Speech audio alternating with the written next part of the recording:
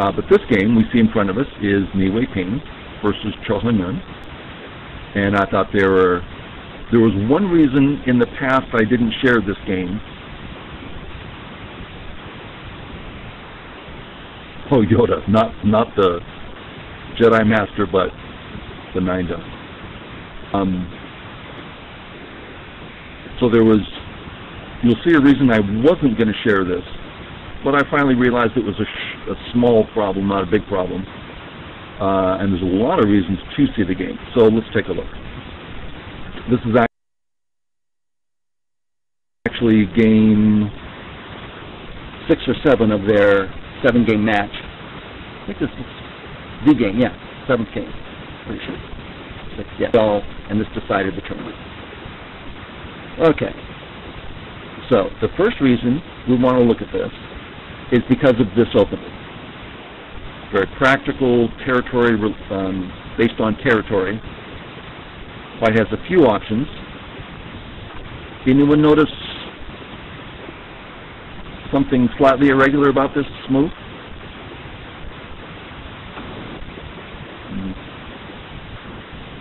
It's high. And why might that be considered unusual?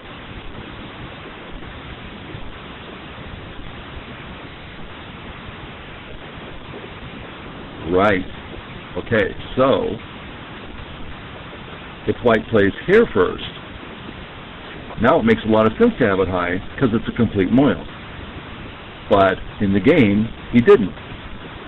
So white is broadcasting his intent for a moil.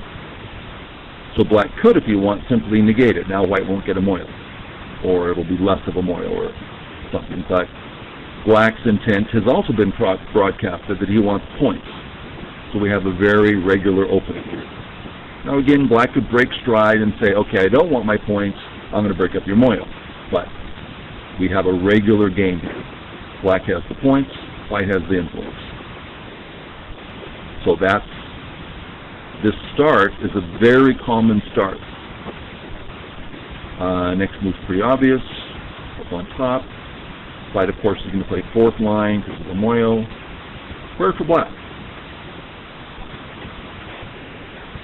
It may seem obvious, but let's discuss it anyway.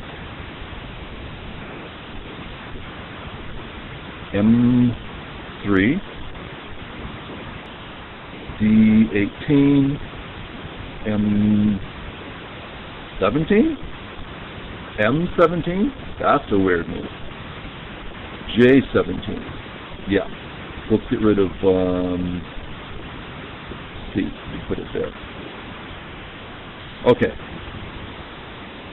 So A, B, and C, sure, those are all reasonable, but of course, black owes a move on top.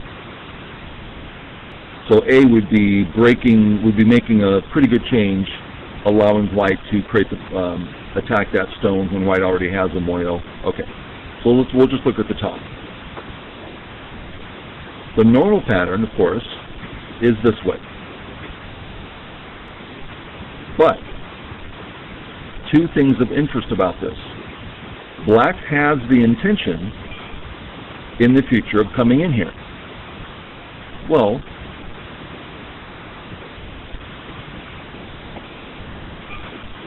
this is more meaningful if white isn't already halfway settled in the corner.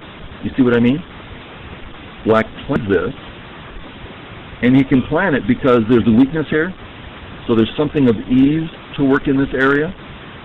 So he doesn't want to secure white's points. White doesn't want to give white any stability here. Sorry, thinking about something. So you understand why we might not want to clear up the corner?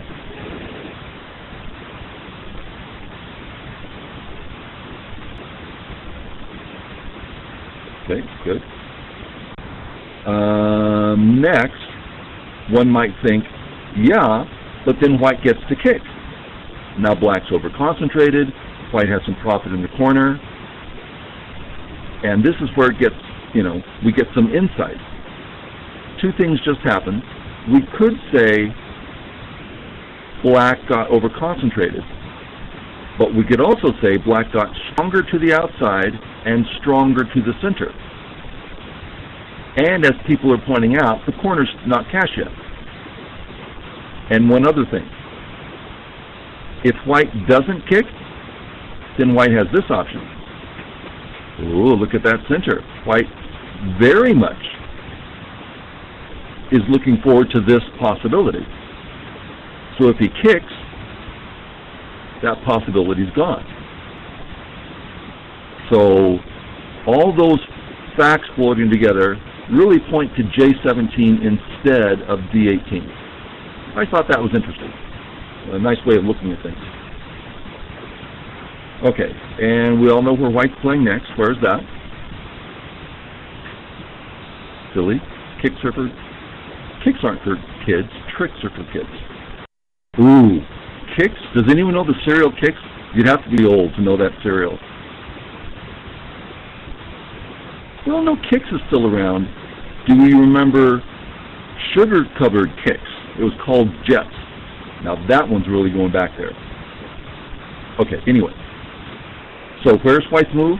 R14. Anyone else?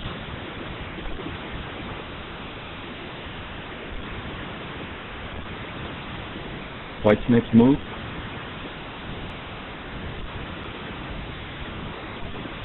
O3. Now notice B. That finishes a concept of white. That white has been even broadcast, I want this moil. Well, B supports that idea wonderfully, and that black Shamari, of course, wants to extend in that direction. So B has two reasons it's unusually large. A has one reason it's commonly large, that is to say the 4-4 likes extending, and it has a reason, the right has a reason to not be played, and that's because R5 is low and settled, making it small. So the right is half big, half small, no big deal. The bottom is huge plus huge, bigger than the right. Okay, that all makes sense, right? I kind of went through it fast, but I think we're familiar with these things. Okay. Black's next choice. Where's that?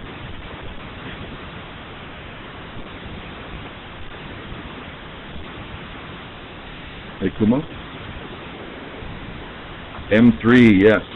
M3 is natural. White's threatening a lot of points. And black already said he wants points, so if he invades, he removes the points and gains the points. So A is very point-oriented, right? Okay, we go through a regular... Now we're still on track for a standard opening. I figure there's a half a dozen openings in Go that we see regularly. In chess, there's countless openings. In Go, just a few, and this is one of them. Which direction does black go? Direction 1 or 2? And hopefully, why?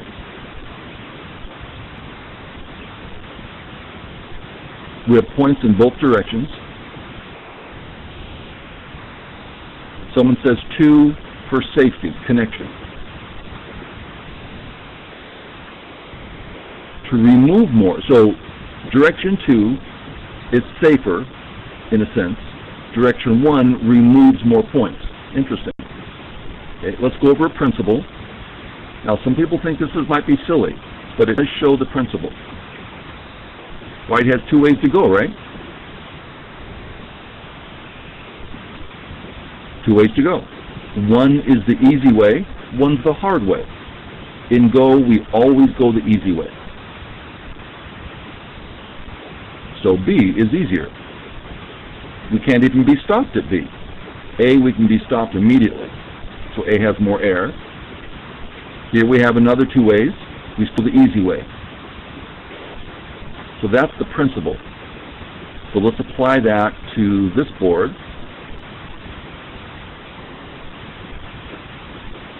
Two ways to go. Which way has more room? More freedom? Direction 1. Much more open space, much less cramped. And now, to the right is less cramped. And now, to the right is less cramped. And now we can start variations. So let's check it out. If black takes the entire corner and settles his group. Later, white has this move. Rather big. Big territorially, presents endgame, so the black's points that he gained are starting to go away. This is a move. Now, it's not that this isn't playable, but white's getting these points, right? But if we go this way,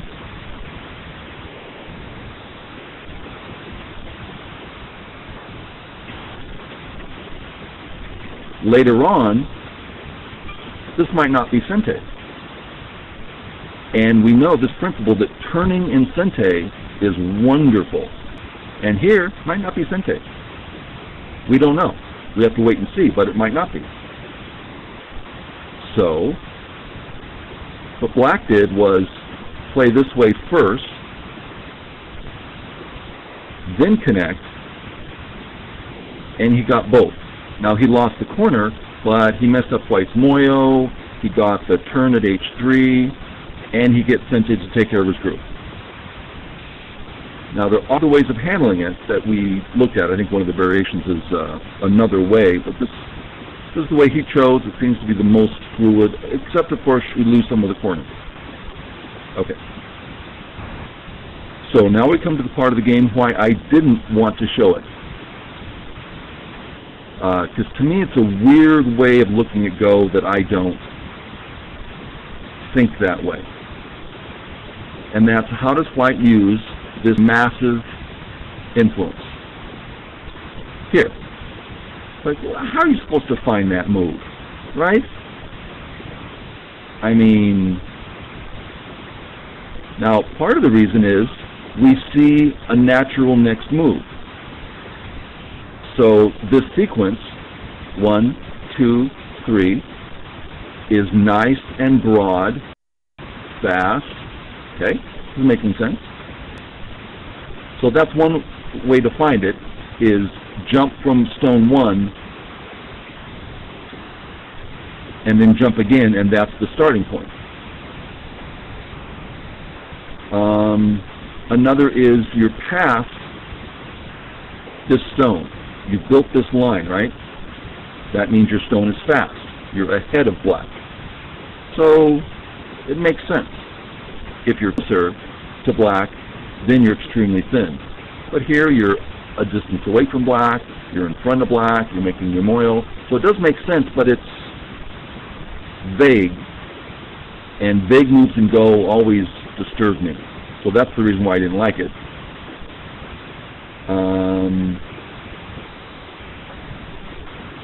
Maybe.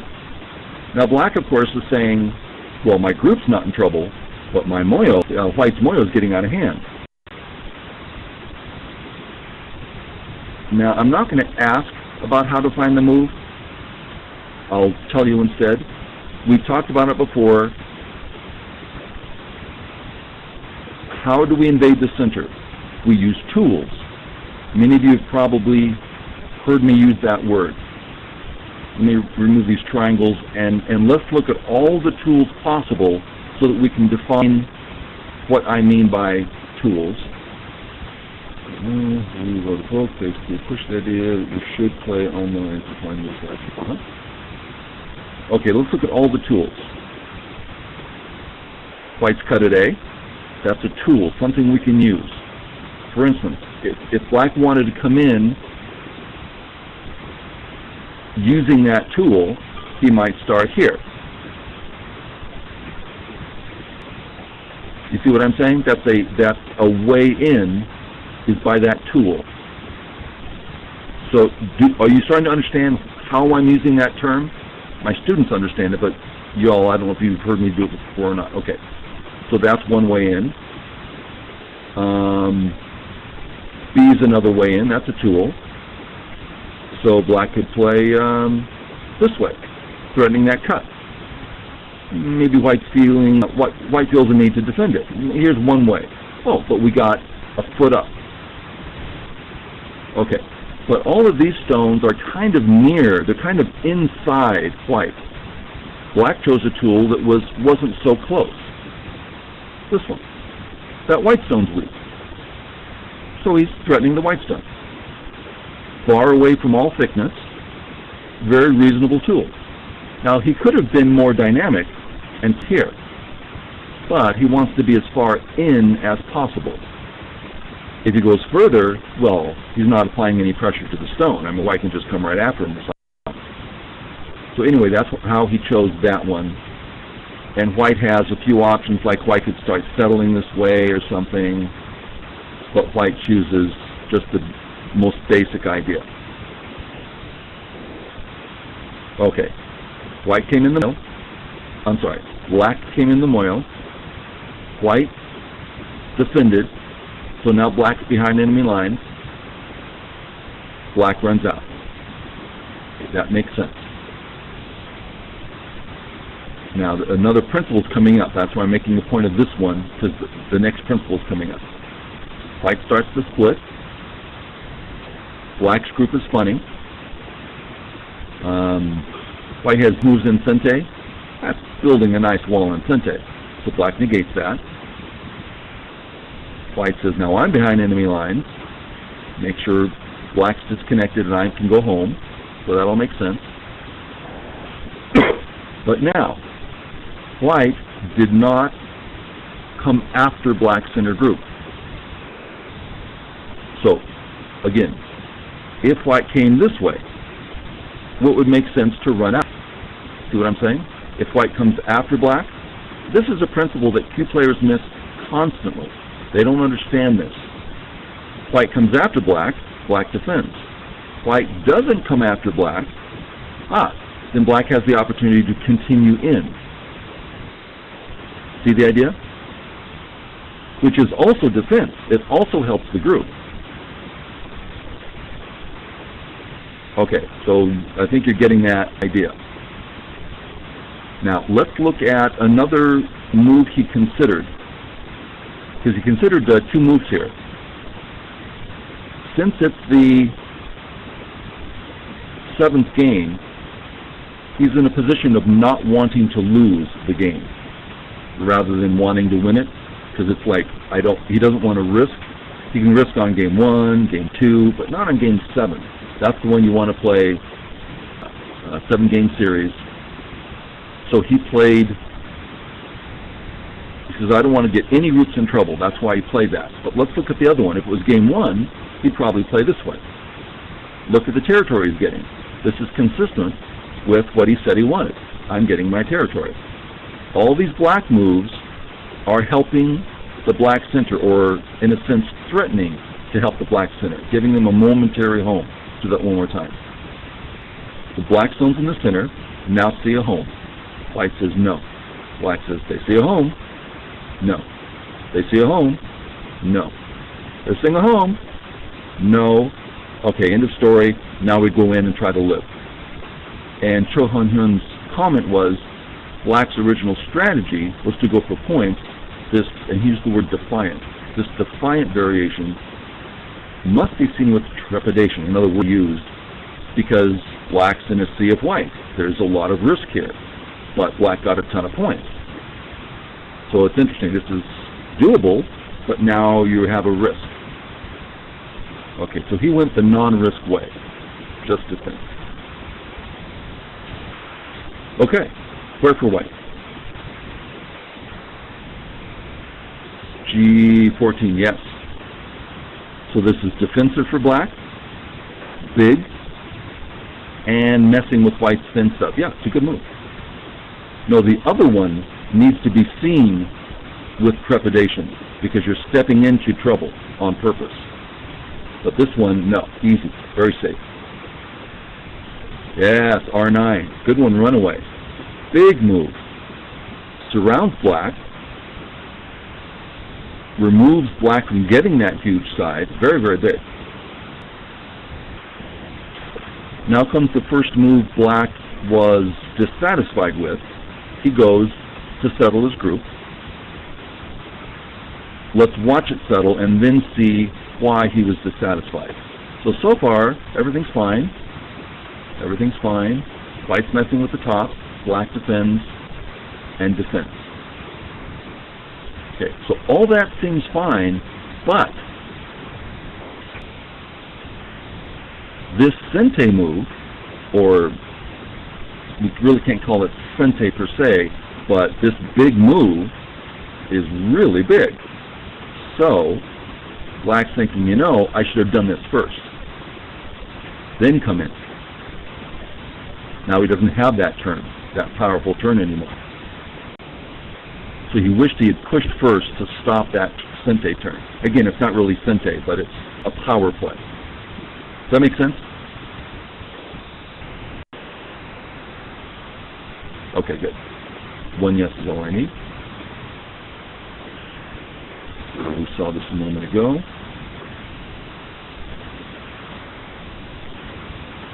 White has a cut. Sometimes we wonder, well, how do those 9-dons play? What are they thinking of? I've got a cut at A. I have a weak shape. I think I'll sit. Goes to fix. Black fixes. Black comes down. Black will live, but he's weak. So he money's up to fix and finishes the group. What if white Tanuki's S10? Kind of worth seeing. That's back here. The trouble is, this black move is very powerful. It comes to the center rescue. It bothers the entire white group. You don't let this kind of thing happen. Why did you bother playing there at all as white? If you're going to let this happen, it doesn't make any sense. Yeah, one of those basic shapes. Okay, over here. And black finishes the shape. Get used to finishing your shapes so that they're trustworthy.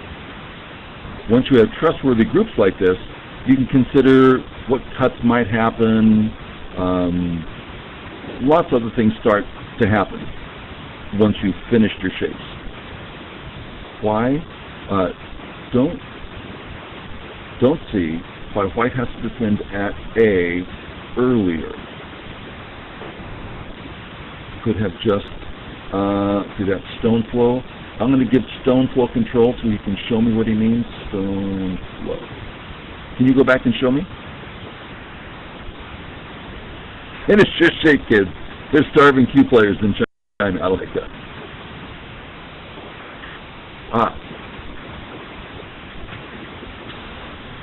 Yeah. Okay. Let's do that one.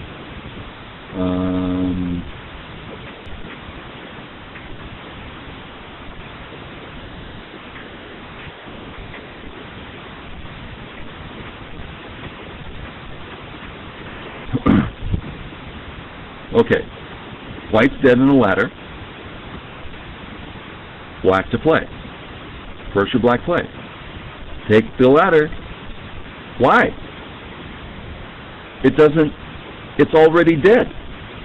Why should we stone that's already dead? No, not to avoid complications. Okay, how's black in the upper right? Weak. What do you mean it's weak? Well, it's like running with the knight's move. We don't run with the knight's move because our group is weak, that's why we're running, and we don't want to cut. We don't want to get cut, which is what knight's moves are. Oh, but what if he can't cut right now? Well, then he'll cut later. It's a debt. That's what it is. It's a debt. Black owes a move. So, if I can get this for free. That's a huge move, an empty corner. Huge move. What's black play? This. Oh gosh, I'd rather have the empty corner. So the weakness, black's weakness, gave white a huge move at d4. Now this is just one little example. The game wouldn't look like this. But that's the thing. It's not that he can't hurt me now. It's that I'm weak, and as the game continues, I can be hurt. So let's go back to the position.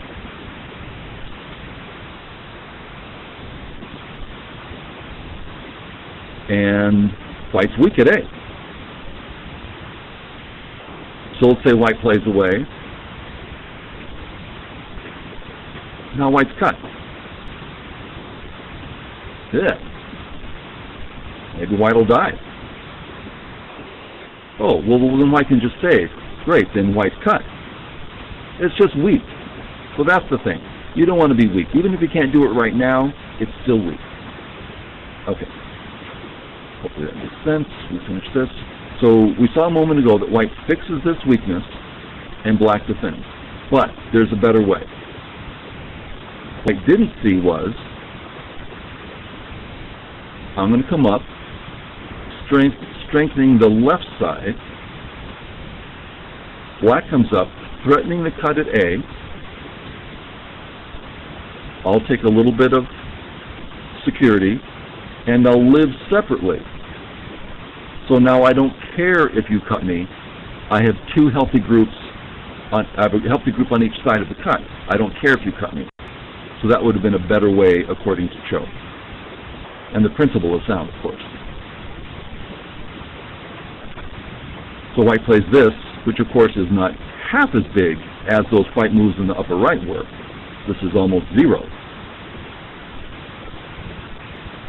So the others were bigger. Okay. White turns, we looked at that. Black's alive, so he's not going to save the stone right now.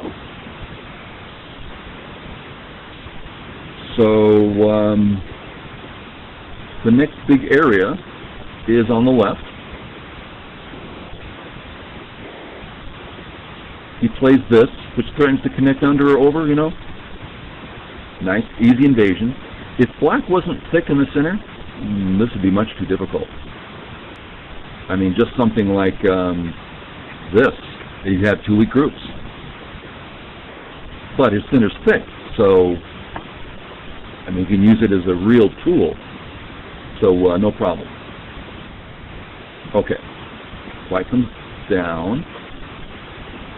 And what are the implications of this move?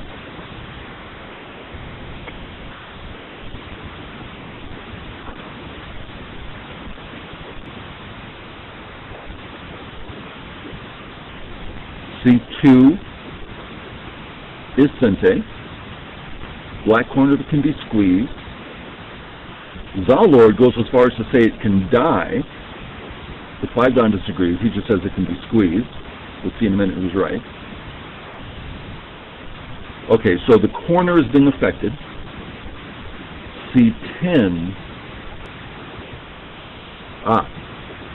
The B-stone. Zalord says the B-stone is weak. Okay. Hadlar knows the Ko. When you said it can be squeezed, I thought, oh, maybe Hadlar doesn't know the Ko there. Okay, so there's stuff around A, which we'll get to. The B-stone is weak. What are the other implications here?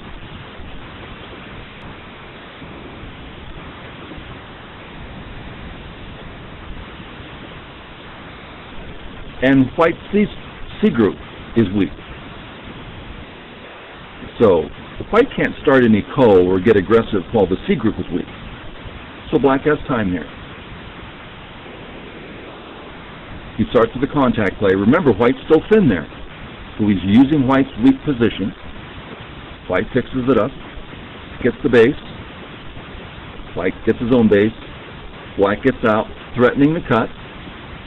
Notice how easy this was for black, because black was thick and white had weaknesses. Lovely sequence.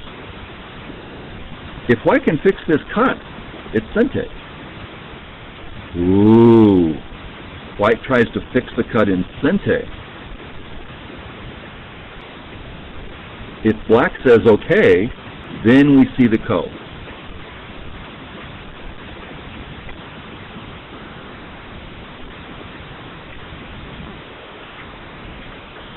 There's the Ko.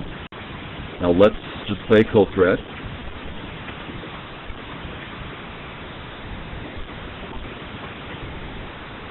Nasty. The entire corner can just fall apart here. Nasty Ko. And white's really not risking. Good Ko. So black needs to find a way to get Sente back. So he wants some help. He doesn't need much help, just some help. Oh, Sente. Now he plays it back in the corner. Now he does have some thin there, and white will use that. Okay, so white pushes once, just to make sure it stays weak.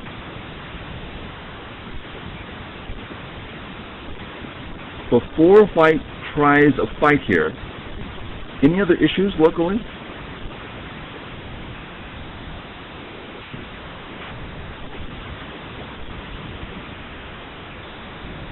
Black can cut. Cuts are a little tough with black being thin.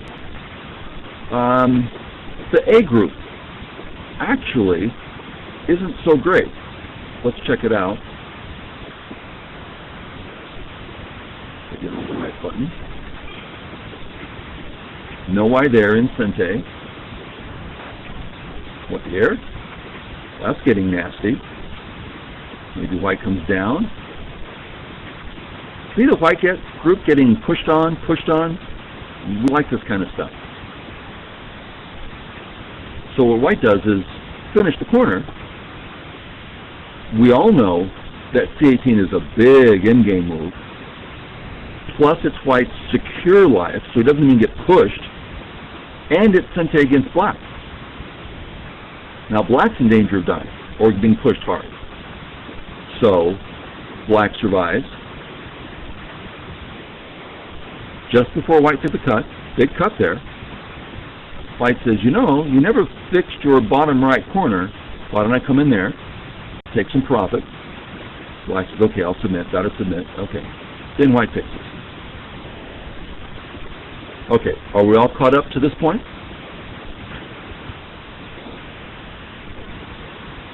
Okay. Possible black moves next. Oh, how about I take some corner? Well, I think white got the better end of that. Pretty small corner, especially considering, you know, more and more endgame. I mean, not much profit there. What about the other way? Well, you can play here, here. It's it's not a lot to do here. Black felt, you know, I don't really see a lot of profit there. Whatever I get, white can match it just by an invasion. So he says, well, why don't I just finish off my one weakness? He plays S8. Now, I thought S8 is one of those moves that gives us insight into the mind of a professional. So let's have him pass. Look at that black group. Isn't it kind of small and worried? And if it submits for life, then it has to submit again, and it's got to submit again. And it's just sickly. Oh, I like that word. Thank you, Todd. Sickly. We don't want a sickly group. So that's plenty of profit. Why don't I just take the profit at S8? Now I'm healthy and can actually fight locally. White comes in and takes his profit.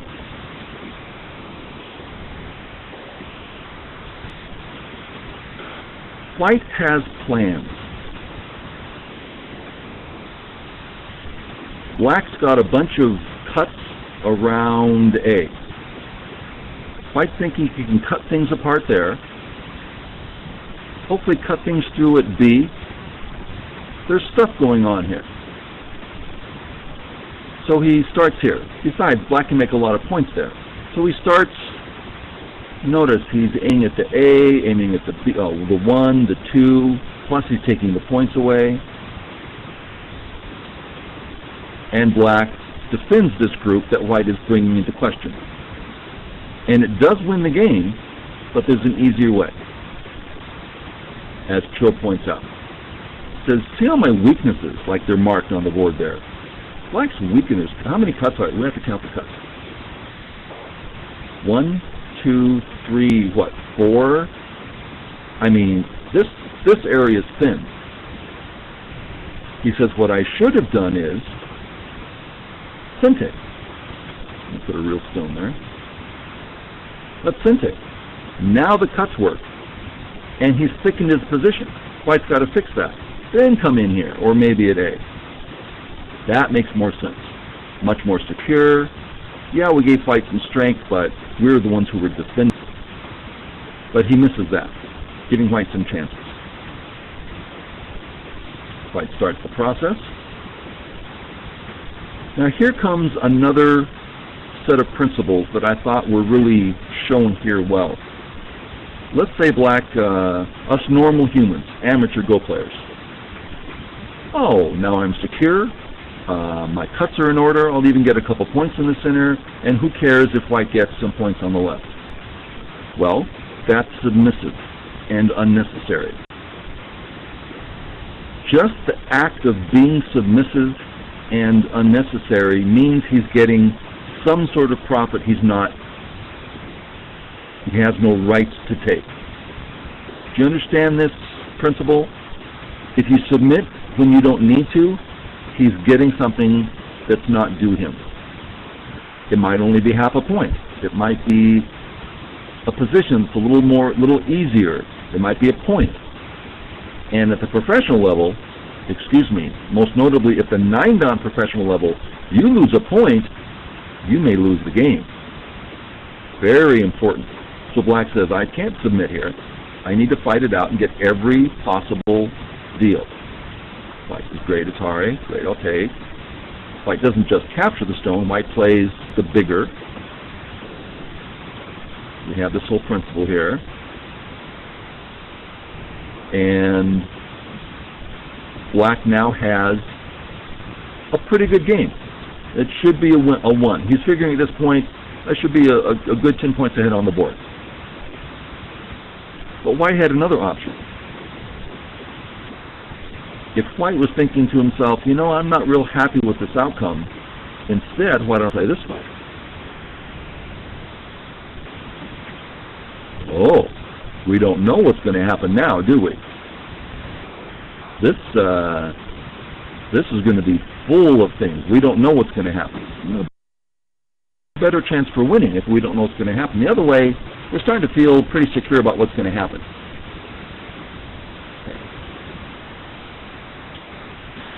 White cuts. Remember we said white was going to cut this? And it's in sente because black's not alive yet. White messes with the shape.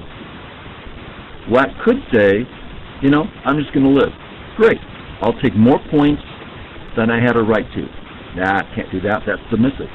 Got to keep fighting. White says, great. Yeah. Now if we simply submit, oh man, this is really getting nasty. All our weaknesses are coming into play. Well, this submission isn't going to work. He comes up with a great move I would not find on my best day. This move. It's such a cute move. I would never even think of this. I don't know if I would. So white Ataris and cuts. Black Ataris threatening the capture. Right? Threatens the capture. So white comes out and black takes. So black gave up 5 or 6 points. You know, white captured those 2 stones. Well, black got thickness near the wall into the center. So no submission, no loss. White starts.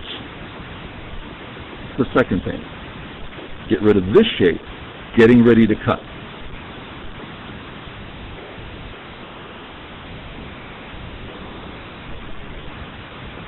This is a little easy on black. Little easy on black. Said white has one. Cho said white had one last chance, and that is instead of connecting here. Oh, Tawari. I see people talking. Yeah, Tawari. Instead of connecting, which seems the obvious move, but notice with the connection. See the natural flow here? White's kind of barely okay. There's a weakness here we're starting to see. Instead of this, I could play this way. Let's just cut you off. Cut you off. Now those guys, now you're all cut off, so you have to live. Great, you live. Now I'll threaten your stones, but if you save them, you don't have 2 eyes. So black makes the shapes. White gets some quick little profit here and there. and cuts the stones off. Now white's getting back in the game. But white didn't see it or didn't do it. So we get this position. And I think the reason white didn't do it, if I dare to be a mind reader, is white's going, yeah, but the group on the right, excuse me, they are 3/4 dead. But here's where Cho read out, oh, but I know a way to live. Okay, let's watch life here. Notice white's shortage of liberty problems. See, it's like everything's, yeah, connected sort of, but a lot of little tiny problems for white. Black starts his life, and white says, ah, now that I have you surrounded, I'm going to strike and get out. You're with only one eye in the corner. But Cho had it all read out. He says, no problem, I'll threaten you, and threaten you, and threaten you, threaten you, threaten you, threaten to get out, threaten to cut you, threaten your center group, and I kill you. Now, he had to read out this kill all the way at the beginning. I would have a hard time reading out this kill here. It would be hard for me to. Let's hold the language down, Patrick, please. Now, there's another cute thing in this, and that is that this move doesn't work. He had to go, oh, this one doesn't work. Let's watch the sequence why this one doesn't work. White plays the shortage of liberties, that called Dame Zu Mari. Black says Atari. White threatens to connect out. Black cuts. Atari can't save. Cute little shortage. So, but if you change it one move, then it works. And white resigns. I thought there were a lot of particularly interesting points in this game. Not submitting. Again, professionals have to do that. You know, yeah. Us amateurs don't have to do that. We can, if we want to submit, we can submit, and if we lose 2 points, we'll get it back later. Yeah. There's a couple points in the game where the reading was important. Yeah.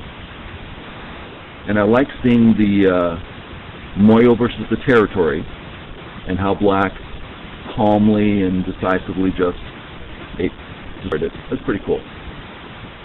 Okay, good. As usual, I encourage you to download the game, and I mean, some of you might like memorizing it, and just, yeah, white resigns here, yeah. He sees it's dead. That's it. Okay, we have about 15 minutes. I'll open a board, and we can do either take turns or create a game or whatever we want. Okay, see you there.